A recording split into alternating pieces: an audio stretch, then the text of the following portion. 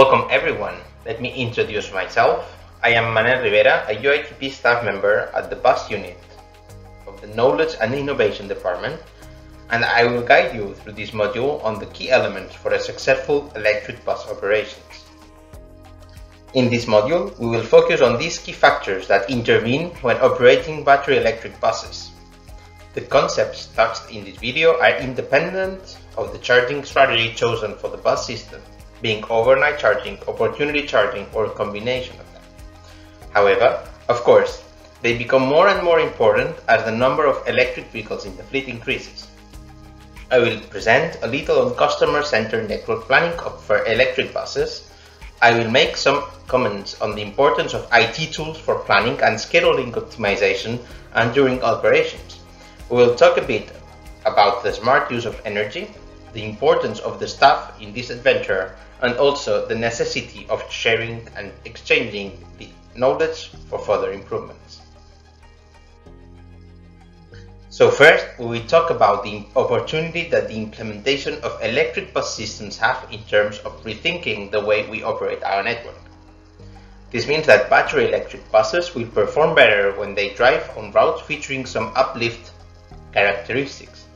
It is encouraged then to increase commercial speeds, to give higher efficiency levels and customer satisfaction, rationalize the number of stops, reduce the number of them when there are too many, and also apply traffic signal priority measures for buses which will help maintain a more constant speed, thus optimizing the use of energy in our batteries. On top, reducing dwelling times at stops with measures such as all-door boarding and reduce the use of cash on board will also, of course, speed up buses. Electric vehicles have the opportunity to increase the popularity of the bus systems among the citizens. Additionally to the inherent reduction of air and noise pollution, an appealing design putting passengers and drivers at the heart of it enhances the system experience. Again, introducing battery electric buses implies a big change on how operators understand their operations.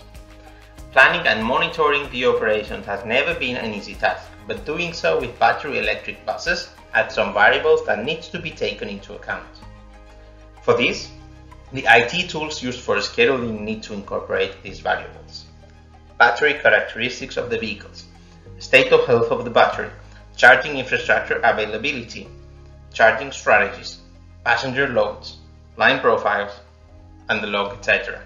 These IT tools will help us increasing the mileage load on our electric vehicles always according to the designed range, and avoid being trapped by assigning the electric vehicles to the shorter shifts. Also, the databases in the company need to incorporate the new features of the electric lines or vehicles, and it is encouraged to integrate them in the already existing databases with the corresponding modifications needed, rather than start splitting the data from the very beginning. Additionally to the classical automatic vehicle location systems, now is crucial to integrate in the command and control center regulation decisions the data coming from the state of the vehicles and the charging infrastructure, mainly the state of the charge of the battery and the availability of the charging infrastructure. In this sense, of course, line regulation with opportunity charging is more complex than overnight strategies, because buses are more infrastructure dependent. Imagine that we have an incident on route and buses need to be diverted, or regulation measures need to be applied to the line. We need to take into account then the charging infrastructure availability at the end of the line, or the range of our vehicles in case an additional trip need to be added to the plant. And also, to finish, the data coming from the vehicles need to be properly analyzed to continually improve the planning process and real-time decisions. To do so, data management and analysis software will help us on this task. Electric buses in the fleet not only impact operations but depot design and fleet management. For this, an optimum design for our depot according to our constraints and future plans is needed. Also, as the number of vehicles increase, it is essential to adopt smart charging strategies with the support of dedicated software to manage the energy demand from the grid. Uncoordinated charging would mean that when a vehicle arrives at the depot and is connected to the charging infrastructure, it will charge at the maximum power until full charge. When the service ends, for instance, a big number of vehicles get into the depot at the same time. Thus, uncoordinated charging strategies would lead to big amounts of energy demand in a short period of time. Controlling the times and power that the vehicles take energy from the grid will reduce this peak energy demand, thus reducing the energy cost, and also will allow privilege certain day times when energy is cheaper or even renewable sources. In addition, energy stored at the depot can also help peak shaving the energy demand by providing additional power when needed without necessarily taking it directly from the grid. Long-term planning for our fleet is also key to achieve a full decarbonization of our fleet without perishing in the effort. A digestible rhythm for the incorporation of buses in our operations is needed, and the capacity will depend a lot of the local conditions and opportunities, of course. Having a solid and viable plan, aligned or integrated in higher level plans, will also help having access to beneficial funding and financial schemes. If you are interested, you can check the bus fleet renewal checklist, which is made to ease this process and ensure we are not missing anything. The success of electric bus fleets deployments and operations relies on each member of the operator staff. Bus drivers will need training on eco-driving, for instance, how to optimize the state of charge of the battery, to understand the technology as they did with conventional engines, and how to better manage low-range situations.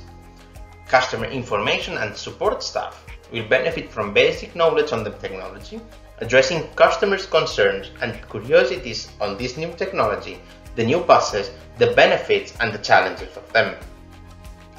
Planning department staff and command and control center staff require new skills to incorporate the peculiarities of electric buses in their daily task to achieve the optimum schedules and incident resolution outputs. It is encouraged to incorporate in this training the concept of avoiding using conventional engine buses as a backup. First, because there is a need to get familiarized with the technology, and second, because there will be one day with no diesel buses acting as backup. Fleet management staff need also continuous training to ensure optimal conditions to the fleet with complete different powertrain and maintenance procedures, always hand in hand with bus and equipment manufacturers. Finally, we encourage everyone to organize and participate in knowledge exchange and capacity building activities, either internally in the company or engaging peer cities and operators in your region. Also, we really advise you enlarging your global networks and participate of knowledge advancement and sharing activities across the world, such as this one, Solutions Plus. Thank you very much for watching this video and enjoy the rest of your day.